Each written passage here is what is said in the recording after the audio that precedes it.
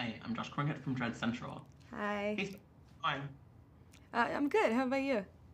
good. So what was your first experience or memory with Stephen King growing up? My first experience was watching Carrie when I was younger. I think I was like 11 or something. Mhm. Um, my mom had talked really highly of it, said it was one of her favorite movies, and watching Sissy Spacek, I think that's how you pronounce her name, in that movie was just pretty transformative for me and just very exciting because I grew up watching a lot of movies, but that movie really stuck with me.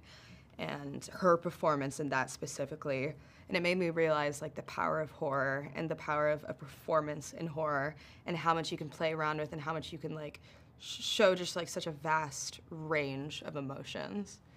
Mhm. What was your first experience reading the short story of The Boogeyman? What was your response to it? I mean, I think it's terrifying and I think it's one of his best stories. I'm biased, I know, but even when I hadn't read it before doing it, but I told my mom, and my mom was just like, "That's my favorite out of like," and he has so many stories, but like this was the one, and to like Yeah, tell such a horrifying story within like 7 or 8 pages, that's insane.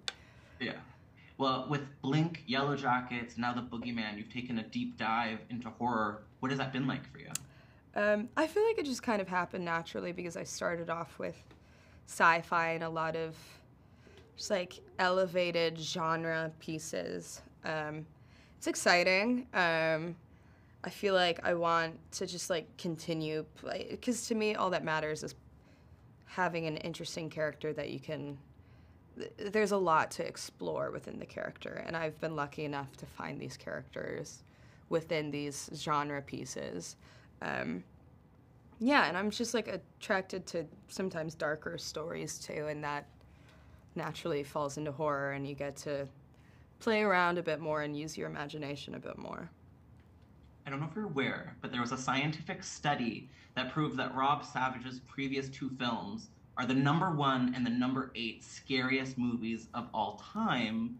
And I'm wondering, do you think that The Boogeyman is going to crack the top 10? Holy, I did not know that. Yeah.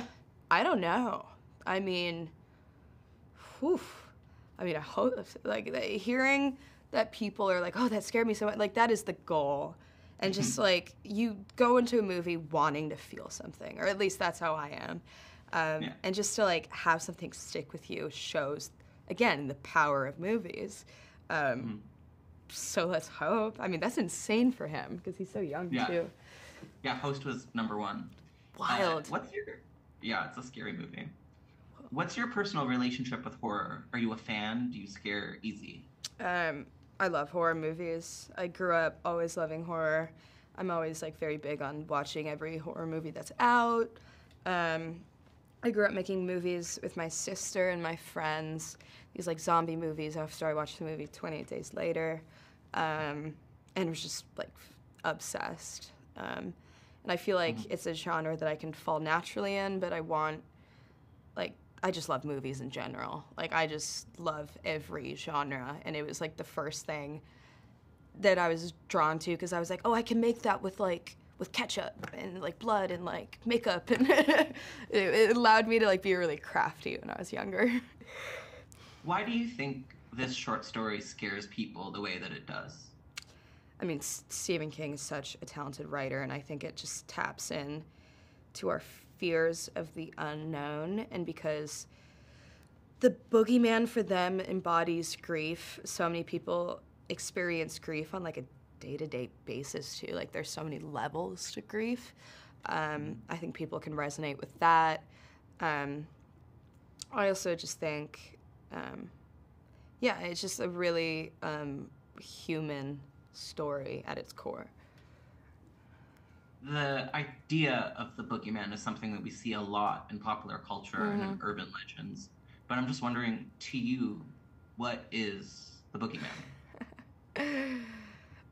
The boogeyman is a couple of different things. I have a lot of fears, as we all do. For me, when I was younger, public speaking having to do like a presentation for French class was my boogeyman because I'm really bad at speaking French. Bird scooters are my second boogeyman. I had like an accident one, and they just suck. They're dangerous. My last question for you is, what's the movie that really traumatized you the most growing up? 28 Days Later, Pan's Labyrinth. Maybe Pan's Labyrinth, because it just like leaked into my dreams entirely, the scene with the hand. And like that just had created such strong visuals for me as a kid. So that messed me up a little bit because I was too young when I watched it. Amazing. Well, thank you so much, and congrats on the movie. Thank you. Thank you so much. Let's cut, Bye, please. everybody. Thank you.